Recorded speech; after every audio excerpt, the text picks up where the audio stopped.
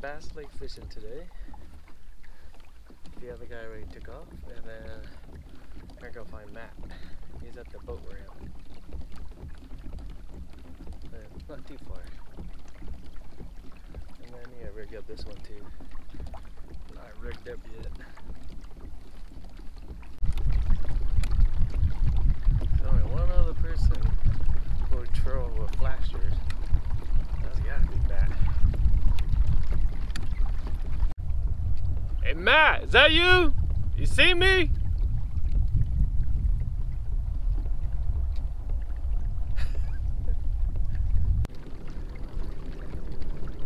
I'm all like I wasn't too sure. You're hugging the coast or hugging the shoreline super tight.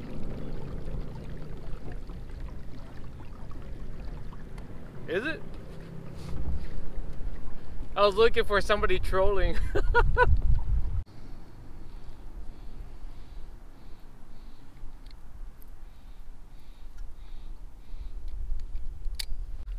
Spotted bass on the downrigger. What the heck? 35 feet deep. That is crazy.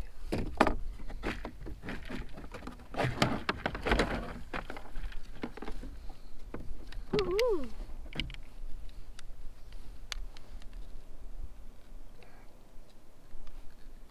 Have to bite your mouth so I don't get hooked. A little spotted bass.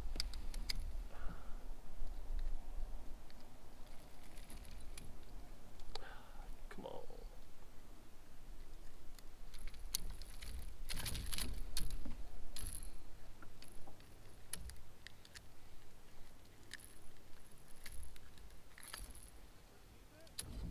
Huh?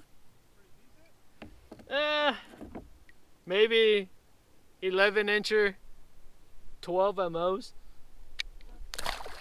Huh? Yeah.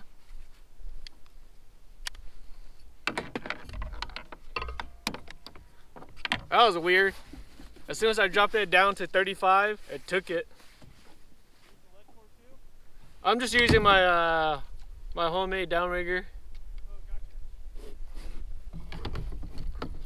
It sure is nice. Not having much boats out here, other than that one boat. And then my buddy Matt's on this side. And then Jeff is going back to the car to grab his lead core. So far, the one bass. I think Jeff got 2 bites, and Matt got 2 or 3 bites.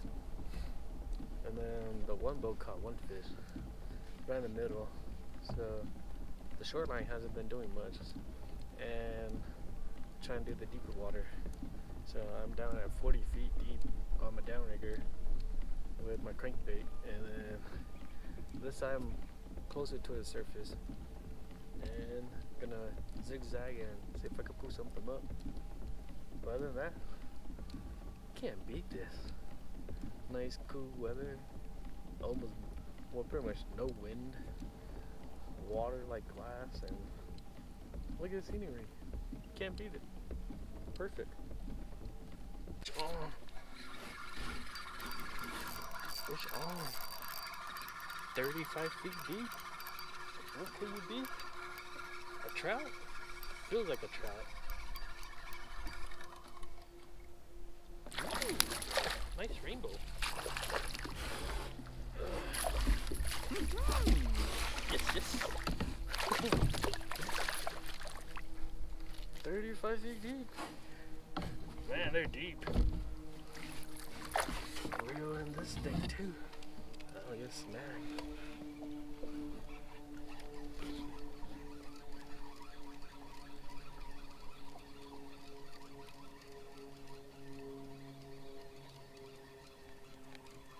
Man, they're deep today. 35 feet deep. That is crazy. These are fish on the surface. Water to the face.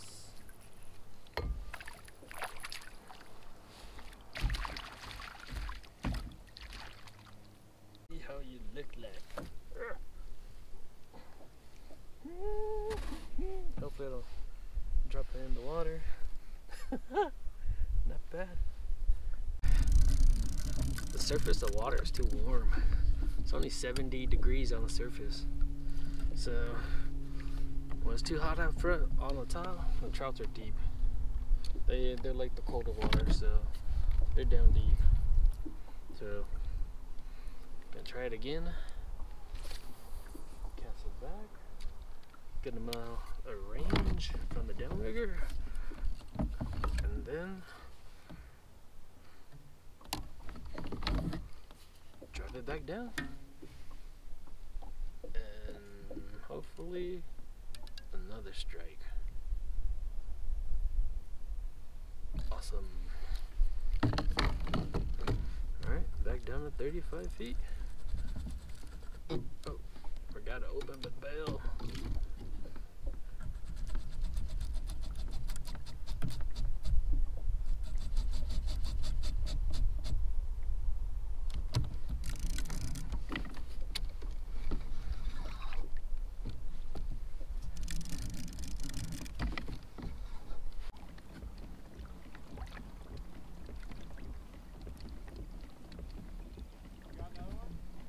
I actually got one, 35 feet.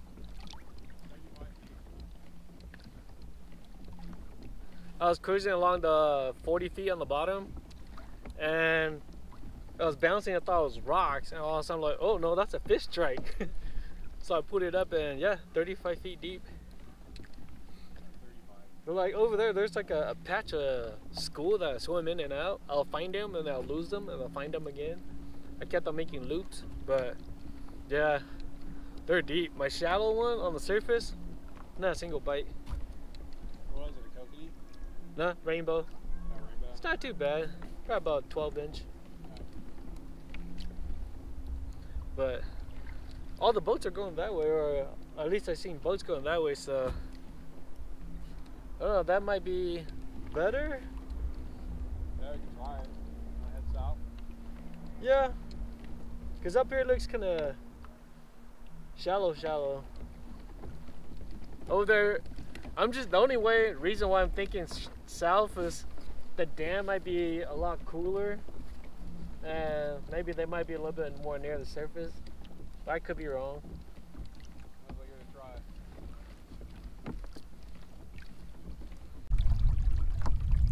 I thought about going by the docks and casting over there. Yeah, there are a lot of fish by the docks too. But I'm like, either that or go to the dam. It's like, Go a little bit more toward the dam. I think I might try to go over there too, because I don't know where the fish are at today. Like, you see them, but they're not touching much.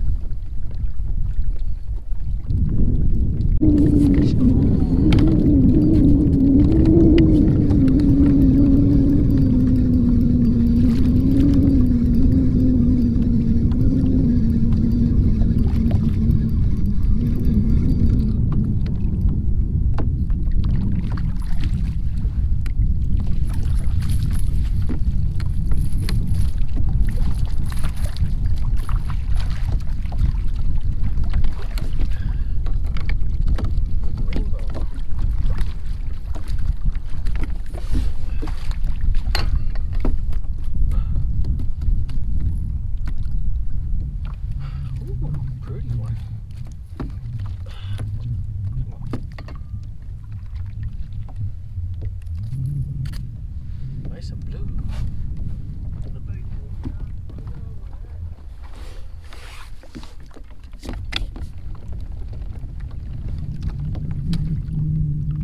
Action is crap today. No need to even have the second rod out because I have no downrigger on that side. Pretty much the only one that's been biting all day is the downrigger side, and just caught another fish right here, so I'm gonna try to make another loop. I found some fish down by 30 or 40 feet over here too, so I'm gonna try to drop this one a little deeper, not too deep, just a little deeper. See if I can entice one of those deeper fish to take a bite, take a strike at it.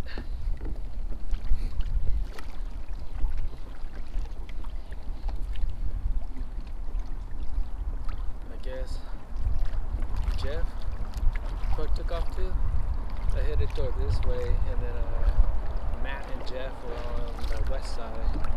So I figured the east side looks better, so I came towards the east side to try to catch a fish on this side. And seems like I found a spot. There's some fish on this side. I think you might be right, man. I just barely got your message right now. And yeah, it's pretty dark clouds. Plus with the rain last night, might be right with the thunderstorm. The wind's been picking up and dying off every 10-15 minutes, so it's not the greatest condition now. I mean, it's still pretty good, but fish ain't biting. So far, 2 trout, 1 spotted bass. Still pretty good. Getting hungry. Need some food. I didn't bring anything with me. I mean, it's all in the car. It needs to be cooked. Getting hungry. Fish not really biting. Time to call it a day.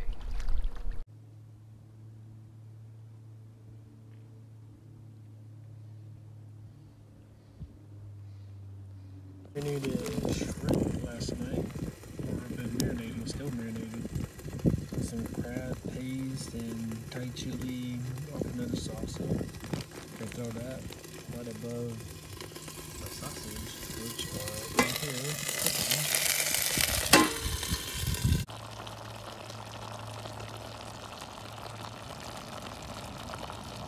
Commented on one of my videos about my garlic, my excessive use of garlic, and with the peel and all, and there you go again.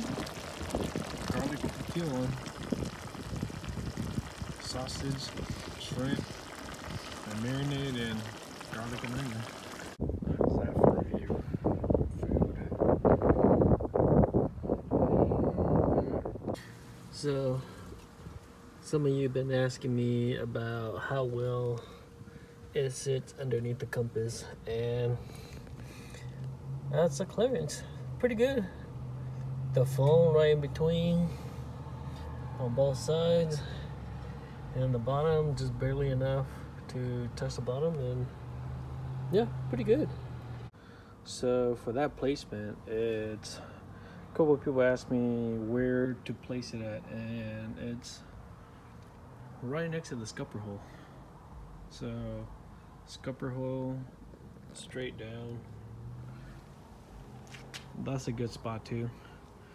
I like it a little bit further up front, but right there fits really well. And that's the one with the good clearance, where it touches 4 pieces of the kayak. So it's good.